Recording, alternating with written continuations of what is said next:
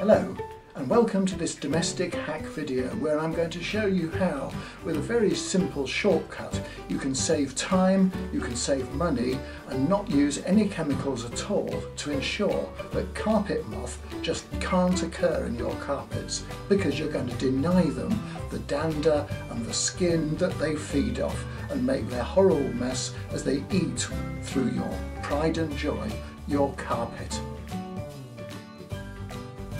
First, some biology. Here's the life cycle of the carpet moth. As you can see, it lays its eggs in the carpet, but look at the larval state, between 2 and 30 months. That's 2.5 years existing in your carpet and eating it before it cocoons and becomes an adult.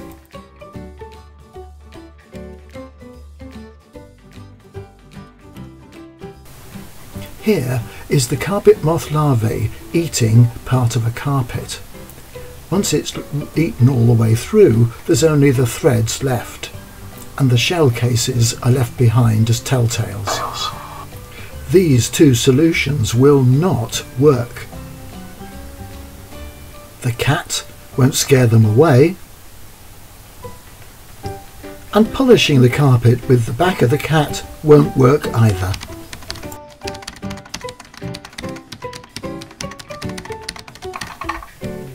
If larvae have got into your carpet, you may need specialist advice. That might include the use of products such as pyrethrum spray insecticide or pheromone glue traps.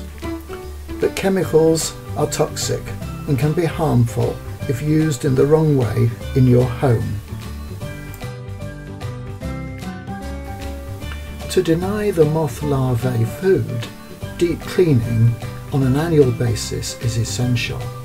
But how do you penetrate the angle between carpet and skirting board, baseboards and creases in the carpet, between the stair tread and the stair riser?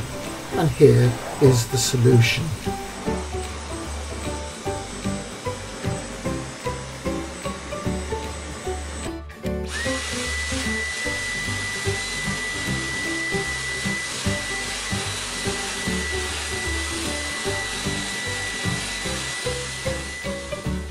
You would think that a Dyson cleaner with all its attachments would keep carpet moth at bay. And yes, you can keep the surface of your carpet clean, and you might be able to get some of the fluff out the creases, but you won't get at those bits that the carpet moth feeds on, the skin, the dander and the rubbish that there is hidden in the creases of the carpet on the stairs and at the side of the carpet near the wall and the skirting board. So all I'm going to use to thoroughly finish the clean is an ordinary knife and a packet of wipes.